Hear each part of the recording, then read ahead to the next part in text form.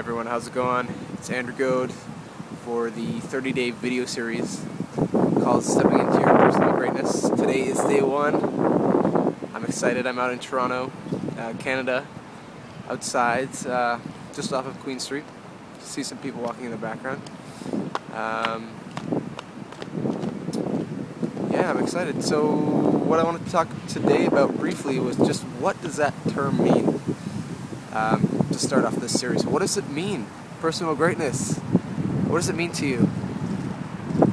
Does it sound like a weird concept? I know for a lot of people they're like, maybe you even get upset when someone's like, what does greatness mean to you?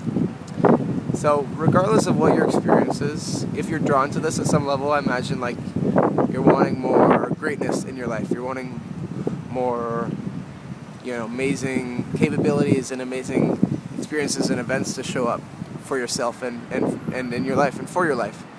So for me, what the premise of personal greatness is really knowing who you are and knowing yourself and knowing what you want.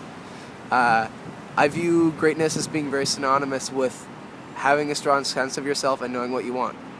So for myself, when I know that I've kind of stepped into my own personal greatness, it usually means that I'm going after what I want, I'm excited about my life, I'm feeling passionate about things, and I'm just going for it, like unabashedly. I'm taking action, I'm moving towards it, moving towards my goals and my aspirations and my ideals.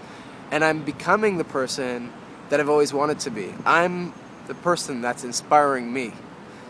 So that's kind of what the concept of personal greatness is for me. Someone who knows what they want, they're going after it, they're aware of who they are, and they're someone that inspires themselves.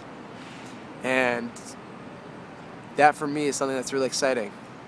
I used to be in a very different position where I would never really even know what I wanted in the first place. That's a powerful practice.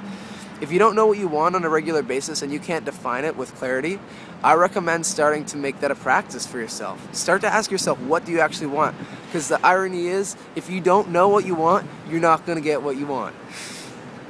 Sorry to break it to you.